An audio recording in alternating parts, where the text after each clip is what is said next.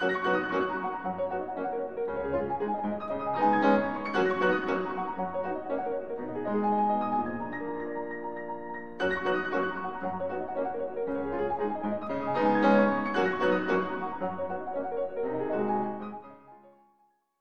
1033.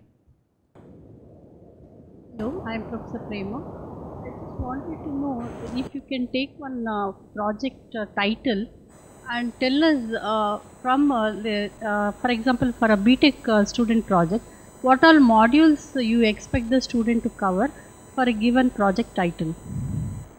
Some sample projects you can just discuss so that we can also expect similar things from our students. I will answer with respect to networking project. This may vary depending on the area. Since this short course is on networking and I work in networks, I will talk about networks related projects, what I expect, and even within networks I do more systems work which involves system building and not so much theory. There will be some theory and understanding involved, but there will also be a significant portion of implementation and evaluation. So, I will not in terms of modules, but the student is expected to understand the problem statement, is expected to then well, the solution may be in sometimes given, sometimes the details of the solution has to be worked out by the student, and typically, as I said, my projects are implementation heavy. There is a large portion of effort spent in implementation and in evaluation. So, there will be coding, and in evaluation they have to discuss experiment setup with me, come up with experiment setup, and the results we will jointly discuss. There also I will expect some initiative among students to interpret the results. One tendency among students is to just present the results and expect interpretation from the guide. This can be initial hand holding can be done, but over time they should develop the ability to interpret the results and potentially design new experiments. So, these are the aspects I will expect, some aspects of system design, some aspects of implementation and evaluation, interpretation of results. I hope that answered your question. No sir, I wanted to know the problem title, one or two examples you can take, specific problem, computer network related only, specific problem title, and under that project, what are the things expected from the student? This is, for example, error detection techniques. Suppose this is a project title. So, what all different types of error detection algorithms are expected, how analysis has to be carried out. So, like that, if you take up an example, give us some hints, so it will help us. Error detection technique is too vast. I can give examples of BTech projects which my students have done, but they will be too specific. So, for example, one student did a project on audio based communication between two cell phones, not human audio, but they generate audio tones and they are able to convey bits from one phone to the other, one smartphone to the other. So, this involved aspects of understanding how physical layer encoding can be done, framing can be done, and he had to understand the frequency response of the channel. The student then had to write some code in Android and then evaluate the system, how many bit errors are there, what does it depend on, things like that. Yeah, 1043. My question is, as a lecturer, is it a good practice to incorporate videos which have been shot by other faculties in my presentation? In your presentation, it depends on what presentation it is. I mean, if it is you are teaching someone and if the material is not copyrighted, then sure, with attribution you can use it, there is no problem with that. If it is a presentation where you are presenting your research work, then it is generally not a good idea, because it's research work means your own original, but if you are teaching someone something and some other instructor has presented some material in a good way, so there is no reason why you cannot use that, I mean unless of course that material is copyrighted. Yeah, 1317. Regarding the simulation in like we have some project in network simulation, that's NS3. Installing simulator itself a tedious job. Up to what extent we expected the student to deliver to in that case? Suppose they want to implement some algorithm in minute. So up to what extent we can analyze the student they do their project successfully? Installation may be a tedious job, but it is a one-time thing. It may take, I mean there are for NS3 or NS2 there are a lot of installation instructions available on the web, and one must be proficient enough to follow those instructions. There may be problems you may run into typically, but usually it resolves within a few days or a week, which is a small period of time in a project. Project is usually semester or 2 semesters long. So, you spend a few days or a week doing the initial installation, that is okay. Yeah, and after that they have to use that installed setup to simulate whatever protocol behavior they want to. Okay, sir. So one more query I had, like in a group of students, there might be only 1 or 2 students really deliver something. Rest are some sort of attached to them. So how can I evaluate such a student in like whole projects? Yeah, so while there has to be a evaluation where you ask the students questions, and if you find that someone has not contributed much, then that person's marks must be reduced correspondingly, so that they get what they deserve, and in the future those who do not put in effort will not expect to get full marks. So, you have to make that judgment during the demo or viva, and it's often very easy. Just ask a few questions, and even during a demo you should ask, you should not allow the students to decide what roles they play. So, you should on the spot select which student has to show which part of the demo. So, this kind of things will discourage them to not do any work. Yeah, 1295. Yeah, good morning, sir. This is Victor Daniel from Geetham University, Hyderabad. Good morning. My question is, when we are giving the technical presentation, let's say I take some 3 to 4 algorithms and I do some analysis on those algorithms and compare them, and finally I say that this is the best algorithm in terms of performance, and I give the rankings for all those algorithms. My question is it compulsory that we should also mention that why this algorithm is doing better when we compare it with the other algorithms? Yes, it is generally not sufficient to just present a result. You have to go into some amount of depth as to why that particular behavior you are observing. Sometimes simulators have bugs, students programs have bugs. There are no programs without bugs. So, even programs written by experienced people have bugs. So, is the result you are presenting due to some program bug, simulation bug, or is it actual algorithm behavior? At least that you must be able to tell confidently. So, whatever behavior is there, you have to look for consistency in your graphs and evaluation plots, and explain that behavior as much as possible. If there is a sudden performance dip in some case, you should explain that. If there is a crossover in performance comparison between 2 algorithms at some point in a parameter space, you have to explain that, try and explain that. So, evaluation has to deal with all these things. 1175. Yeah, good morning, sir. Suppose there are 3 students in a group for project, and they have done different work. Suppose one has done implementation work, second one has done other work like the documentation work.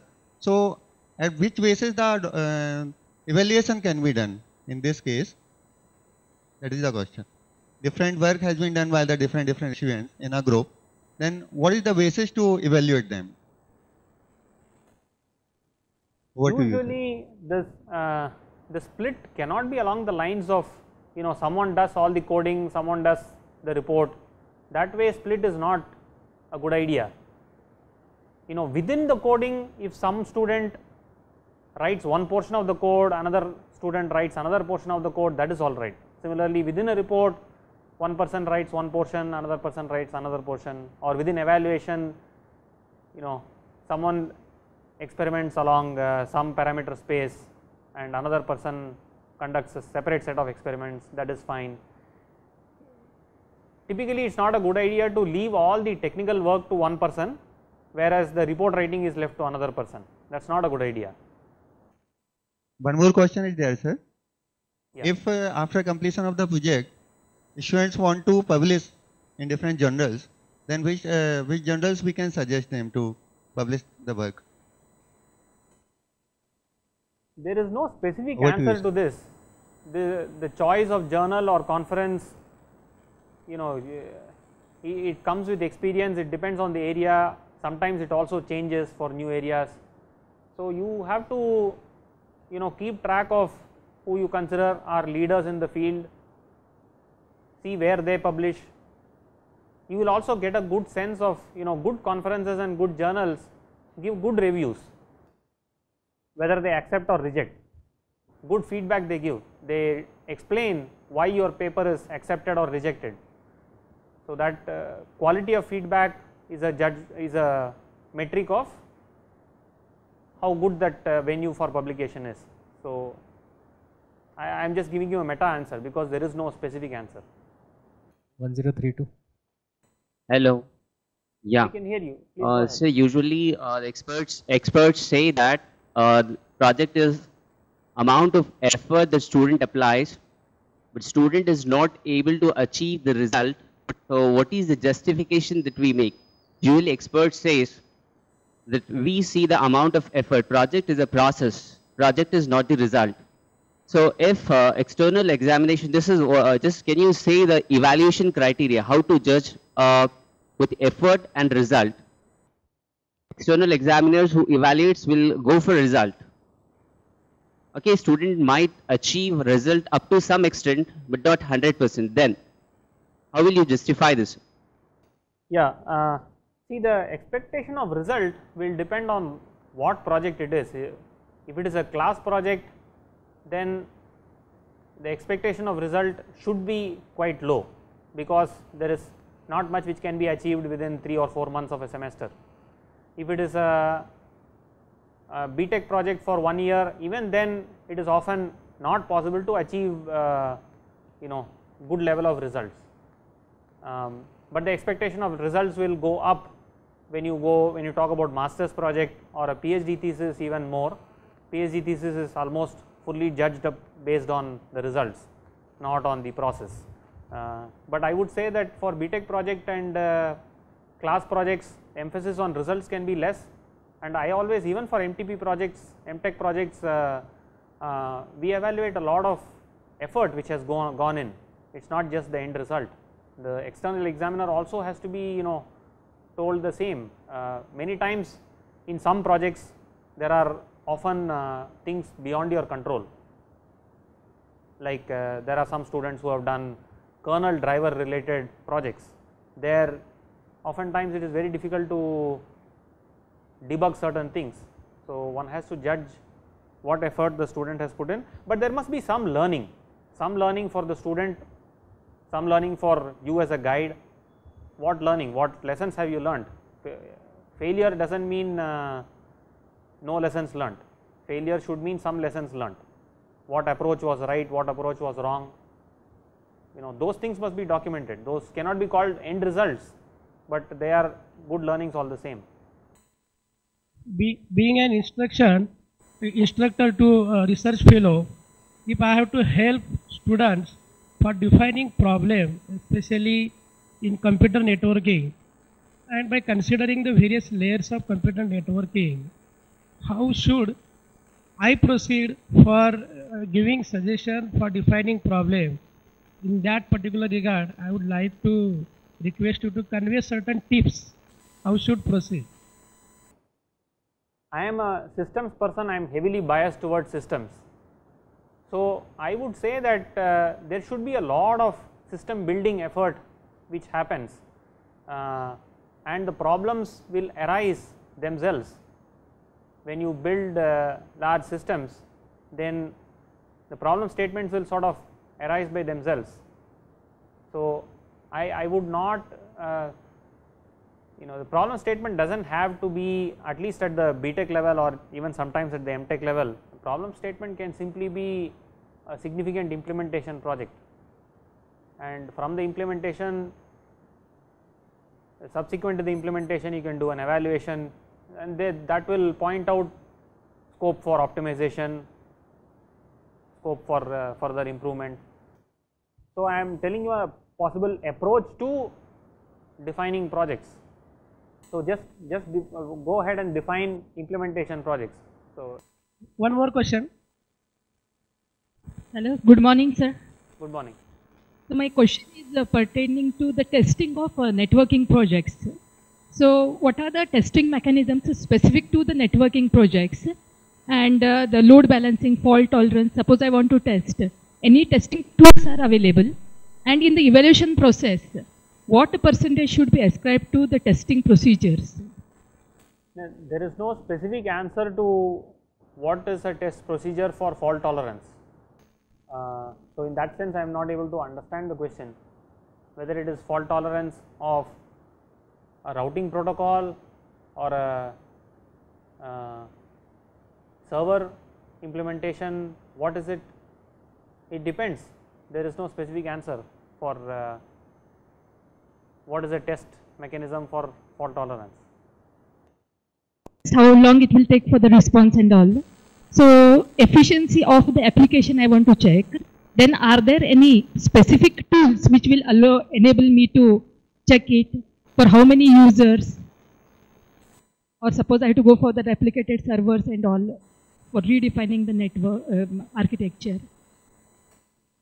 One of my colleagues works in server performance modeling, Varsha Apte. So, there are modeling tools available which will allow you to test whether a server can support hundreds or thousands of users without actually implementing such a server. So, by doing some micro benchmarks, one can measure the server delay, database delay for a particular kind of query and feed it into the model, and that will then tell you an estimate of how well that particular server implementation will perform. So, you can look at some of her work, her publications. There are tools also available for such performance analysis for server systems. And another question I am having, and in the institution where I am teaching, most of the applications, they operate at the application layer of TCP/IP model. So, can you name some network projects which operate at a different layers, and what is the suitable language for implementing these? The networking project can be at pretty much any layer. One class project I give my students regularly is I ask them to design a communication system using torchlights. So, only using torchlights they are supposed to communicate certain bits from one team to another. So, that involves physical layer, that involves link layer, some aspects of MAC layer. So, another project could be I have asked students in the past to implement a routing protocol on a wireless multi-hop network. So, these are some possible projects at different layers of the network stack. Sir, another part of the question also, which is the suitable language for implementing these? Oh, it need not involve any language. For example, the torchlight communication has no language. They are in some sense defining the language. So, if it is implementation, it depends on the platform. Sometimes it is C, sometimes Java works, or if it is a chat kind of application, even high level scripting languages like Python may work. Almost all languages these days except low level C have good libraries for doing network socket programming. Java, Python, all those have very good language library support. Go ahead, 1275. Sir, I am repeating my question. What would be the optimum length of a title for a research project as well as for a research paper? And my another question is, how do we differentiate a two-state program defined by two separate students with the same technique like a socket? The answer to the first question is there is no length restriction for title. So typically 1 to 2 lines is the thumb rule. Beyond 2 lines it rarely goes. Okay. So that is the second part of the question I could still not hear. Second question is, how do we differentiate a two-state program defined by two separate students based on the same technique like a socket? They both have used a socket. So I want to differentiate whether it is a copy program or a two separate program. You want to differentiate? A two-state program. Oh, you want to know whether they have copied from each other? Yes. Okay. I use this program called SIM, S-I-M, Software Similarity Tester. So just search Google for Software Similarity SIM. There is an open source software which you can download, which will test similarity of code written by two different groups. Hello sir, this is 1117 from SVITS Indore. Good morning sir. Good morning. Sir, our first question today is that when we go for any paper writing or report writing, there are always two patterns of references indication which are normally used. In some patterns we mark 1, 2, 3, 4 and at the end we give the complete list with the as per the IEEE pattern. Another is that we write the initials of the author like Datta et al. 1994 or something like that. So for which one will be the better option as far as the technical papers are concerned or the technical reports are concerned? The second style which you mentioned, I have not seen any recent paper. It's probably gone out of style, and I don't think any conference or journal insists upon one style versus other. If they insist, they will tell you. Okay. Sir, secondly, you during your video which we have seen just now, you were talking about the pipelined evaluation system. So it is requested if you can throw some more light on that pipelined evaluation system for the project of the students. Yeah, so pipelined means that when one student is getting evaluated for the first portion of the project, after that he moves on to evaluation of second portion of the project, then the second student starts evaluation of the first portion of the project. So imagine 8 people sitting in a row, 8 evaluators. So each student moves in a line one behind the other from one evaluator's desk to the other. Okay. Sir, one more thing, when we were discussing or you were discussing in your talk about the not to repeat or not to cut paste the data or the figures from the other reports or something. But many a times it happens that the work which a student group or any teacher is doing is an extension of some old work done by someone else. So in such type of cases, will it not be okay if we take some part from the previous work which has been done by someone else? No, it is not okay. You will have to summarize the previous work in your own words and provide a reference. So whoever wants to read can go and read the other report rather than reading yours. The relevant portions you can summarize in your own words.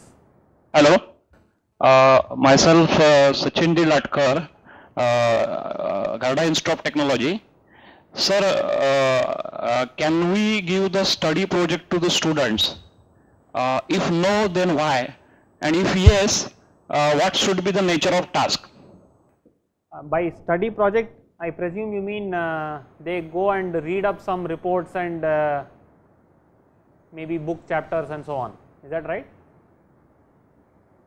On the technology. Sorry, repeat that please.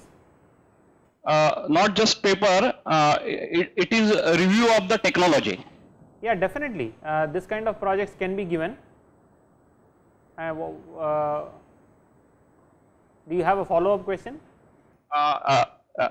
is it suitable at the undergraduate level? Undergraduates, yeah, they typically don't have maturity to read and understand research papers, but yeah, the level has to be suitably defined, but yeah, why not at the undergraduate level? It certainly is possible. Thank you. I am talking from RCID 1192. My question is, many of students are copying their projects from internet. Is there any software or any methodology to detect the copying of project from internet? And my second question is, can SIM software be evaluated, can be used for paper evaluation? Over to you. Yes, SIM cannot be used for copying in reports, it is only for code. For copying of projects, by copying of projects, if you mean copying of code, I mean you have to define projects which are not already defined. So, and you can also ask them things about the code to check whether they have written it themselves. With respect to report copying, there are software. Someone mentioned open source software also, which I forgot the name. There is a paid software called Turnitin, which is used in our institute, which will tell you whether a report has been copied or is original. Does that answer your question? Turnitin is the name of the software, which is a paid software for detecting copying in reports. Okay. SIM can be used only for code. So again, we will have to stop because we are out of time.